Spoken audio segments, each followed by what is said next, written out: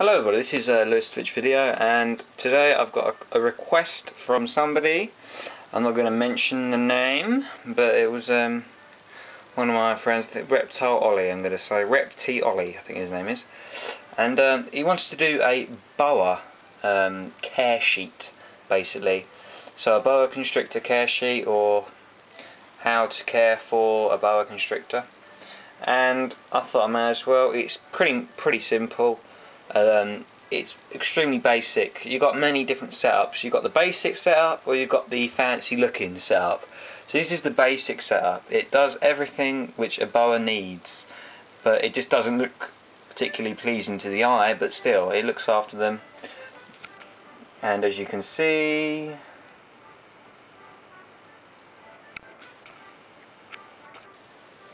so there you go, very healthy boa there. Okay, so basically what you need is you need a heat mat. Extremely necessary for boa constrictors, okay? Heat mat provides obviously the heat for a tropical environment. It needs to be around 25, 26, 27 degrees Celsius. That's ranging around 80 to 85 Fahrenheit, around there. Correct me if I'm wrong. I'm just going by what I've got on my thermostats, which you can see over there. Okay, as you can see, that one's on heat, it's got the green light. You're going to need a heat mat linked to a thermostat. Now you're going to need to wire the thermostat into the heat mat, and that's how you can control the amount of heat provided by the heat mat depending on your room temperature or the season. Okay, so we've got the heat mat sorted out. Okay, let me zoom out. My voice is going to be muffled. My voice is going to be muffled when I zoom out, by the way, because this is what the camera does. I am filming with my Sony Cybershot camera, so okay, let me just get yeah, he's in a feeding response at the moment because it's a bit dusk out. It's dusk outside at the moment, like dusk, but you can see him. Okay, so yeah, and then we need the water bowl, which is right there. They need to provide water constantly. A for humidity, B for a drink, C for, I don't know what C could be for, but basically it's just humidity and drinking, so that they can keep hydrated and nice and moist. Because you need the humidity quite high for boa constrictors, because they do live in the tropics of South America, I think it is. Yeah, and then you need substrate. My substrate is obviously, as you can see, newspaper. Okay, now there are many different types of substrates.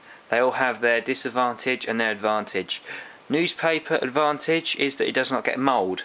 Mould does not occur. You don't have to change it. It's easy cleaning, sorry. You know, the only time you need to change it is when they either urinate or they poo. Yeah, and that's when you really need to clean it up, and it's very easy cleaning, especially if they poo directly on the newspaper. You take them out, you take the bowl out, you scrunch it up into the bowl with the poo, you chuck it in the bin, put new paper down, put a bowl down again, you're done. That's all you need to do. Now you have other bedding like aspen. Now you can probably see down there, maybe, there you go, look, Frida, she has aspen because she's got the premium, basically. She's got the proper substrate and a nice enclosure compared to these other three because she's little, but when she does get bigger she'll be put into one of these and she will have newspaper. So, but aspen is easier. That's probably the second easiest thing. It's dry. Do not spray it directly. That can gain mould. You want to keep aspen dry. Remember that. Aspen is as dry wood shavings. Remember, dry. Do not spray on it directly. Only water the bowl. That will keep the humidity perfectly fine. I mean, my king snake is perfectly fine. She's fine. Yeah, and she lives in California, so she, you know, needs quite high heat and humidity. Okay. Let me just zoom in. We've kind of gone out of focus with our python. There we go, look at that, that's great. Okay, so we've basically gone through it all now. Feeding wise, right, depending on their girth. Now, the girth is the largest part on the snake. Their food item needs to be 1.5 times that girth. the width of the food needs to be that. So the width of the food needs to be, or the girth of the food needs to be 1.5 times the girth of the snake. Okay? Girth is the largest part on the food and snake. Okay? So remember that. That's all you need to know. Just on the safe side, feed them something a little bit smaller than usual. I mean, I feed my boa adult mice when he could eat rat wieners, but I just don't, you know. Just making sure, double checking, you never know. I just do that. It's just something I do. You don't have to do what I do, but I do that. And when he does get a little bit more bigger, then I'll be able to do other things. Okay, so I think we've gone through everything. It's coming up to around the 6-minute mark of this video. I can't really say anything else. Let me think. So we've gone through heat, humidity, substrate, feeding, their size.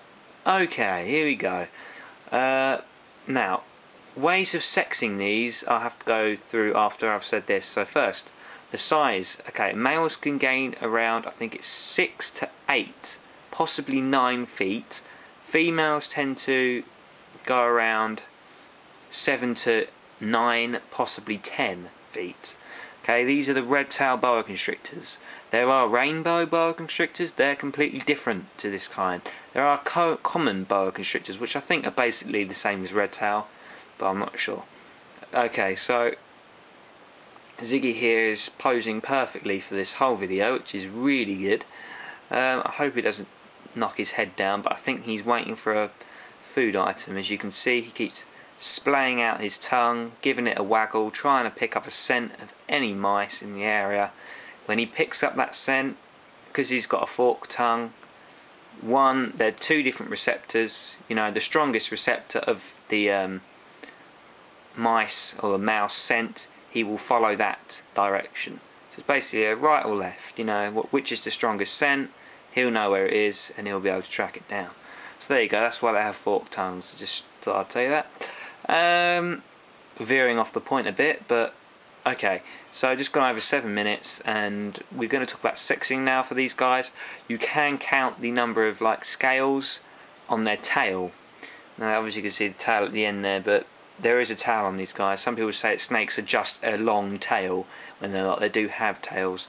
Yeah, boa constrictors do have quite a large tail compared to ball pythons. Yeah, it's quite a difference. Yeah, basically the shorter the tail, it's usually a male. The longer the tail, the female. This is not the best way. I repeat, this is not the best way. It cannot be 100% reliable. The only way you can do it properly is by popping them, and I can't do that, or you can probe them, which I don't want to do either. So I'm saying he's about 75%, this guy is a male. Ziggy is a male. I'm about 80% sure that he is a male. Okay, so there we go. We'll find out when he's full grown, we'll see his size, but apart from that, you know, he does look like a boy anyway, doesn't he? I mean, really. I don't know if it's going to blur now. Yeah, it's going to blur. There you go. There you go. So this is my video, and I hope you guys enjoyed it. I know this is pretty simple. You basically have to follow this rule for caring for every python. So please don't give me any more requests for doing a care sheet video on pythons, because it's basically exactly the same as a boa constrictor. Just maybe the humidity and temp may vary slightly, but apart from that it's basically the same. I mean, as you can see, look, dog bowl newspaper, you know, it's all the same really. So on that note, and Ziggy made a nice little noise then, on that note, I'll be seeing you guys later, okay? Rate, comment and subscribe. I hope you enjoyed this video. Reptioli, I hope you enjoyed this video I gave you on the care sheet and how to care for a boa constrictor. And I'll see you guys in another vid. Bye. Oh, by the way, I will not be posting any more videos up in about 2 weeks because I'm going to be on holiday, okay? So I'll see you guys later.